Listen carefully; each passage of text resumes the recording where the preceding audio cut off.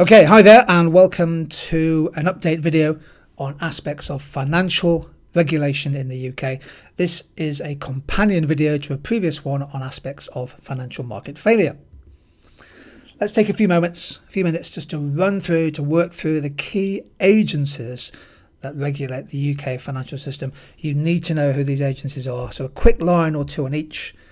The FPC, the Financial Policy Committee, is run by the Bank of England. Their main job is to monitor and, if needed, to take action to reduce any systemic risk that might threaten the resilience of the entire financial system. They take a look at the financial system as a whole, big sense, see if they can maintain the stability of the system, the risk factors in that financial network.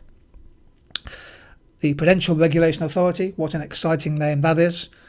They have a particular focus on the solvency, commercial viability, if you like, of specific financial markets, such as insurance or people who lend to buy-to-let investors or credit unions. And the Financial Conduct Authority is basically there to protect consumers.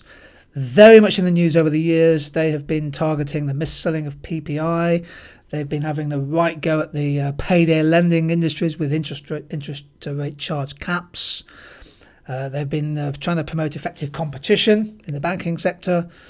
Just recently, they've put a cap on the interest that the rent-to-own market can charge. So their job is really to look at the financial aspects of particular industries or markets. I put a little big blue line underneath those three. The Competition and Markets Authority, of course, is the UK's main monopoly commissioner, monopoly scrutineer, if you like.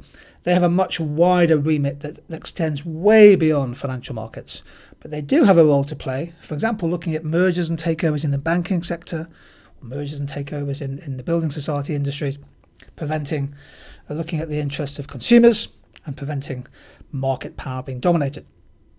So those are the agencies that regulate. What are the aims of financial policy? Well, the aim is to be contributing towards financial stability. Go back to the previous video on financial market failure. The externalities of a financial system doesn't work, so their job is to protect against the consequences of market failure, to protect the interests of consumers as key stakeholders. So in the sense, trying to limit the power of the established banks, protect vulnerable households from very high interest rates on, for example, payday loans, try to make financial services more affordable, accessible and also understood, and oftentimes balancing the interests of consumers who may not have that sophisticated knowledge about financial instruments, both saving and debt, compared to the people that who are trying to sell them financial services.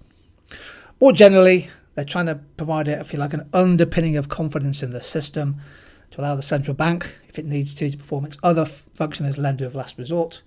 And this key concept, absolutely crucial concept, to try and prevent or mitigate systemic risk. Now, if you talk about systemic risk in an essay, you are on very, very firm ground.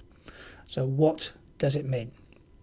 Systemic risk is a great phrase to use, which talks about the possibility that an event at a micro level, for example, the failure of a bank or a big insurance company, could actually trigger a much wider systemic consequence, negative consequence. Only a decade ago, the global financial crisis illustrated just how interconnected the world has become. A shock in one industry, in one country, the subprime mortgage market in the United States, for example, had huge reverberations across the world, threatening the stability of the entire global financial system. Since the crisis, there's been a big shift towards trying to make the banking system in particular less fragile, more resilient, less vulnerable to those shocks. It's the nature of the beast that commercial banks, have to take risks. Some of those risks will go wrong. Sometimes a bank will lend you money and you can't pay it back. But the supervisors, the regulators have a job to make sure that banks can absorb losses without just keening over. So financial regulation seeks to control the degree of systemic risk in a country.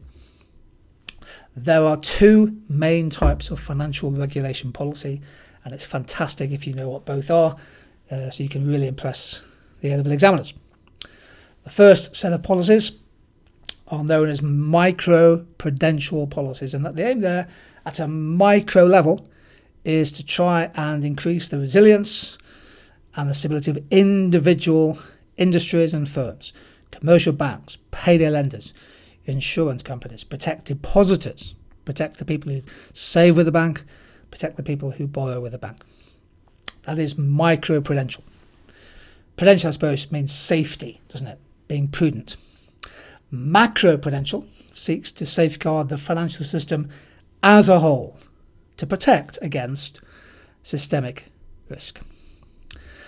Now, one of the key parts of this is so-called risk assessment. And this quote is from Sir John Cunliffe at the Bank of England. Tail end risk is the focus of financial regulation. Financial stability is about the tail of the probability distribution. In other words, not what could happen. Sorry, what about what could happen rather than what is likely to happen. It is unlikely that Newcastle United will win the Premier League. It is unlikely that my club, Harrogate Town, will win the Football League. Those are tail-end events. They are events of low probability. They're not the central forecast. But of course, tail-end risk is what happened just over a decade ago, the likelihood of the big subprime collapse in the United States, the likelihood of huge movements in exchange rates and currencies. Those are the extreme events which oftentimes the modelers and the forecasters don't build into their risk assessments. That's one of the big changes in the last 10 years. As a result, and this is fantastic for the exam, the UK Bank of England, along with other central banks now, each year performs what is called a stress test. Now, a stress test is not what you have to do before the exam. The exam is your stress test. But what the Bank of England does here is they paint a really bad scenario, a kind of doomsday picture.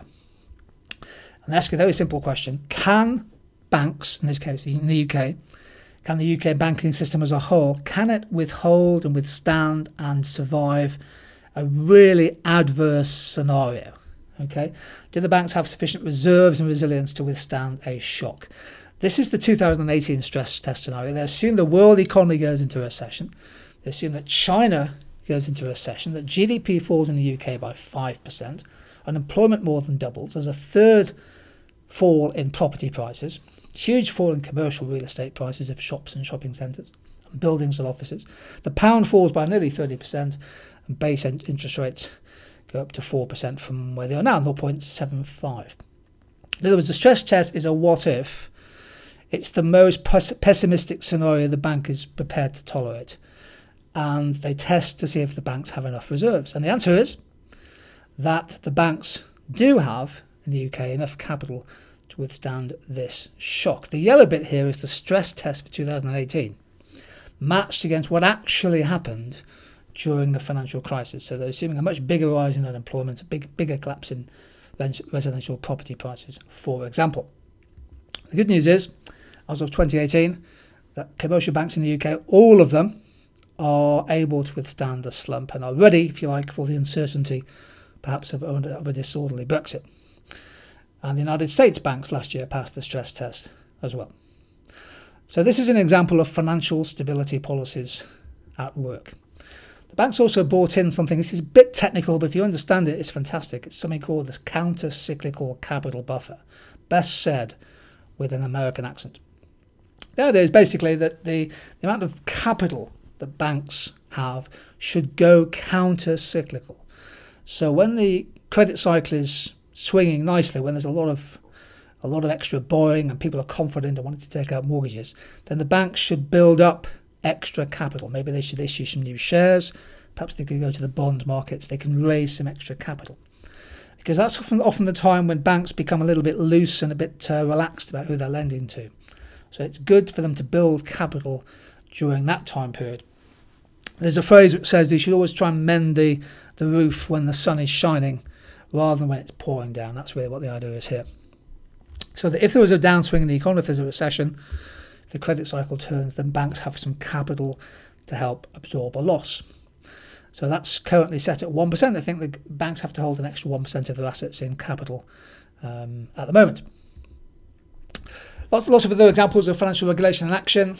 in the mortgage market. Now the lenders have a limit to how big the mortgage loans can be. I think it's 15% of any new mortgage lending can be lent out at a ratio of 4.5 times your income.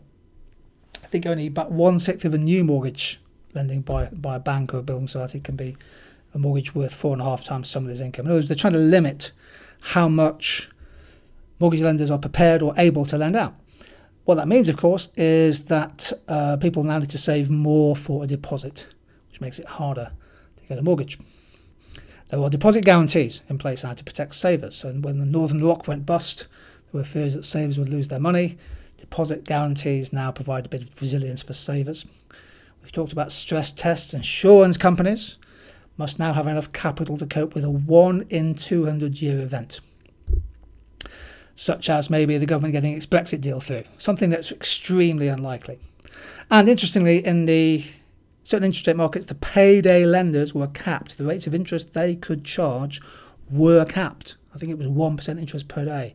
And that's actually led to a lot of payday lenders leaving the market. Similarly, capped interest charges in the rent-to-own market. That's people renting a sofa, renting a TV in instalments before eventually owning it.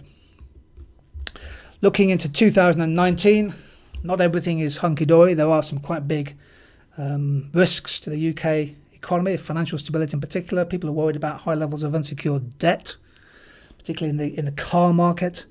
There are obviously fears about a possible disorderly Brexit whenever, if ever, that happens. The no deal scenario, for example.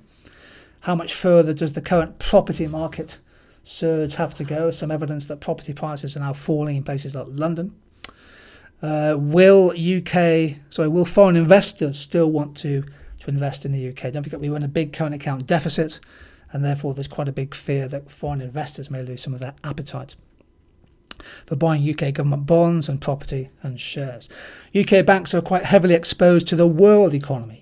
So if the Chinese economy goes into a downspin, if Germany goes into a recession, perhaps some UK banks who've lent to people and businesses in those countries might face some bad debts. And there's the underlying problem, is that the banks are still paying out billions for the legacy effects of their misconduct, the mis-selling of PPI being an obvious example. The financial system is, on the surface, appears relatively stable, but there are some risks just to be aware of. And one of them is debt.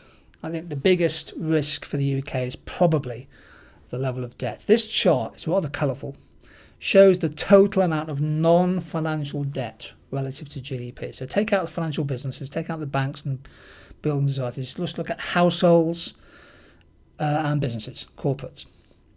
And you can see that there was a huge rise in debt before the last financial crisis in 2003, 2005, 2007. Debt almost reached 180% of GDP. Then debt fell back. Obviously, as the recession kicked in and people started to try and repay debt a little bit, it fell. But the last few years, it's stabilised at about 140, 145% of GDP.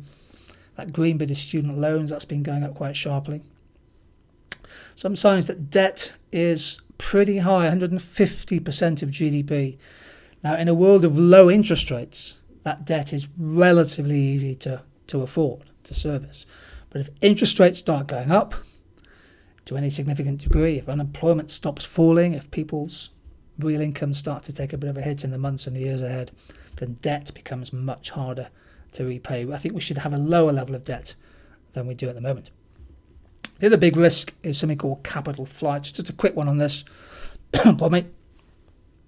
There are some risks to do with something called the outflow of hot money, which you may have come across if you've studied exchange rates. So here's the basic flow through. If overseas investors become nervous about the UK, that might cause a big outflow of hot money, which causes sterling to depreciate. Of course, sterling is a floating exchange rate. The fall in the currency leads to a rise in inflation, cost push. Weaker sterling then triggers the Bank of England to raise interest rates, let's say to 2 or 3%. The higher inflation impacts on people's incomes. That causes a fall in demand. It also becomes more expensive for the UK government to borrow when they're issuing new debt. So if the economy then slows down on the back of a rise in interest rates, That then increases the risks for commercial banks, some of whom have lent money to people who will find it very hard to repay. We call this the risks to the UK economy from capital flight. Last slide, and if you stayed with me all the way, thank you and well done, is a fantastic quote from Andy Haldane. So financial regulation can be a little dry. You need to know the basics. You need to know why we have regulation. But crucially, this is a great quote. The financial system is dynamic and adaptive. So any financial regulatory policy, if you like, will need to be adaptive if it's to contain risk within this system. In a sense, the regulators are having to run to stand still because lenders are becoming even more complex with how they lend their money out. Living in a world of financial technology, fintech, lots of new financial products on the near horizon, the role of online banking, all that kind of stuff. So Bitcoin, cryptocurrencies, you might be interested in looking at that. How do you regulate Bitcoin if you can? So financial regulation is an interesting area, and it's one that you literally have to run to stand still because it's such a dynamic and adaptive market. There we go. Thank you for joining in this 2019 update on financial regulation, and I hope you got something tangible from it.